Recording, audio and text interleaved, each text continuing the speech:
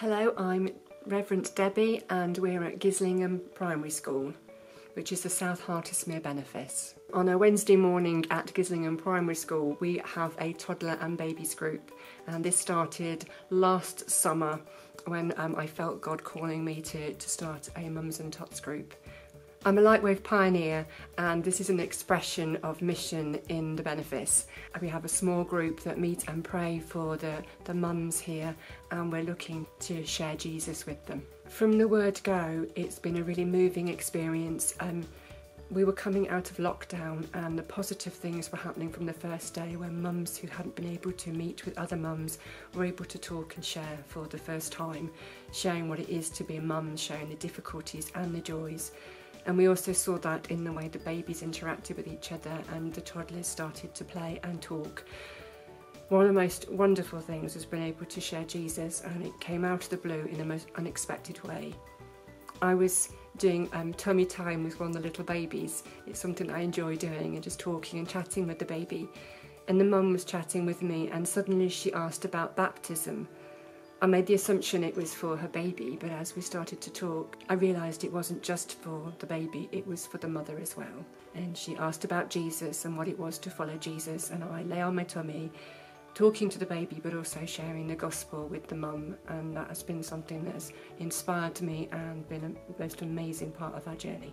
I think you have to come and sit in the group to really see the way that it blesses the community, to hear the conversations, to see the support networks that have been built up. The blessing happened from the word go is as young families have been able to get to know each other and form friendships.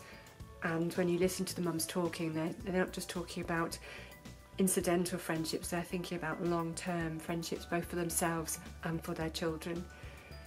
So the blessing is for the village, in that these are the villagers of the future. They're going to be growing up together and living lives together, so the blessing has started straight away. We've also seen the blessing as the school has been so wonderful to let us come in and use this space. And again, it's building bridges between the community, the school and the local church. I've learned on my journey to listen to God and then to step out, and sometimes that stepping out you sort of think, is this really what God's asking? So to step out when I thought it was a toddler group God was saying, and to see the immediate impact has really inspired me. When I was ordained last July, the first week back, another mum came and asked for her 2 children to be baptised.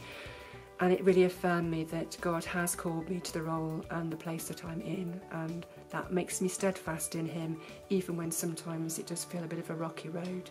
When you're running groups, there's always a need for help. First and foremost, it's to know that people are praying and supporting us in prayer. But also, because I'm a Lightwave pioneer, I know that my time here is limited. So there's a constant prayer for who will be here to continue the group, to grow team. So the prayer would be to have more people to help and support us in this. Some of the mums have already spoken about baptism for their babies.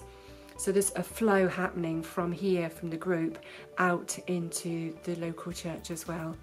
And as we nurture these families and as we look to do other ways of expressing church, for example through starting right, we hope that this will help to strengthen the links between this small group, the Lightwave group, and the local church. If you have any more questions or you want to know more about what we do, please do follow the link. Thank you.